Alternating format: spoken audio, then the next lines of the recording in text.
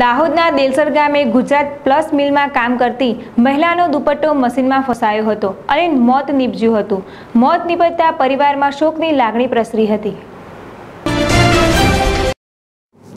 વૃક્ષ દાહોદ તાલુકાના ગલાલિયાવાડ દેરાસર ગામે રહેતા દલકીબેન રામસિંહભાઈ ઉંમર 40 થી 50 વર્ષ। દલકીબેન દેલસર ગામ ખાતે આવેલી ગુજરાત પ્લસ મિલમાં છેલ્લા 30 વર્ષથી કામ કરતી હતી।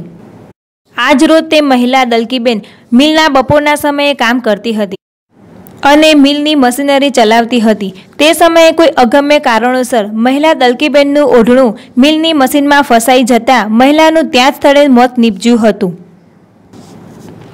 વાત વાયુવેગે ગામમાં ફસાઈ જતા ગુજરાત પ્લસ મિલ આગળ લોકોના ટોળે ઉમટ્યા હતા।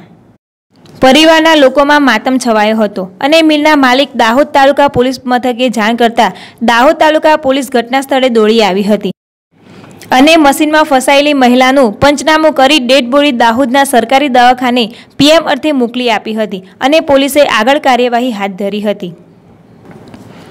નઈમ મુંડા, ZSTV દાહોદ।